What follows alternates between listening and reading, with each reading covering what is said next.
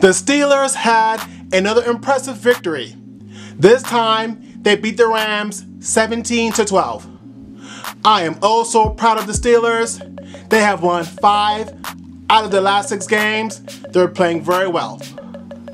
They held the high-powered scoring offense of the Rams to only 3 points. This is phenomenal. The offense is playing well with Mason Rudolph, and the defense is playing well too.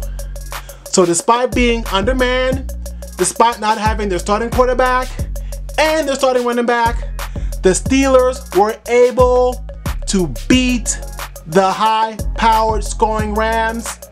They beat them, and they played very well overall despite being undermanned. That Steelers defense is phenomenal, led by Minkah Fitzpatrick. Right now, he is their defensive MVP. This trade that the Steelers made for him, this might be one of the best trades they have ever made. He has resurrected the Steelers defense. This defense is playing lights out football led by him.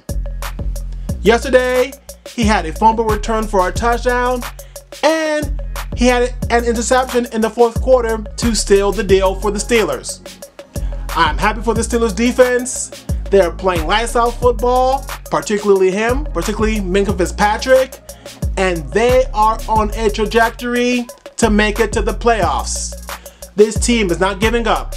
Despite starting off the season 0-3, they are turning it around. They won 5 of the last 6 games, and they're going to keep winning, and they will make it to the playoffs. In fact, right now, if the season were to end, the Steelers would be in the playoffs. They'd be a wild card team. Any team that plays the Steelers, they're going to be in trouble because the offense is scoring just enough to win, and the defense is so tough to score against. They've got phenomenal pass rushers in TJ Watt and Haywood. They've got Dupree. And then in the secondary, you got Hayden is playing well. And we know about Minkah Fitzpatrick. We know how well he's doing. So they're doing just enough to win. And we also have to give kudos to Mike Tomlin as well. He is always getting his team ready to play. This team always gives its best effort despite who is currently playing on game day. So that ultimately falls on the head coach. We've got to give Mike Tomlin kudos. He should be considered NFL Head Coach of the Year. He should be in consideration for that because he has his team ready to play all the time.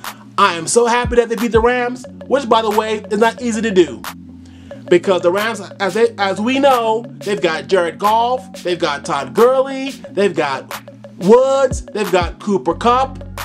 They've got so many explosive, dynamic players on offense, but the Steelers were able to shut them down. So I'm very proud of the Steelers. They played phenomenal football on Sunday. Despite being shorthanded and undermanned, they were able to come out with a victory against the Rams. And I look forward to seeing them in the playoffs this season, and I look forward to them making big noise in the playoffs as well. Thanks for watching. Thanks for listening.